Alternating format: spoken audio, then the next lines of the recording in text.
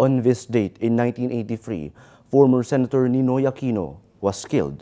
Malacanang commemorates the life of the martyred senator by posting his undelivered speech from 31 years ago. On his return to the Philippines on August 21, 1983, Aquino had planned to deliver a speech after years of exile in the United States. He wrote, "I am prepared for the worst and have decided against the advice of my mother, my spiritual advisor, many of my tested friends, and a few of my most valued political mentors.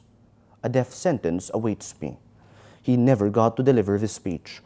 Upon stepping out of the plane, he was shot in the head, an assassination that triggered the People Power Revolution 3 years later.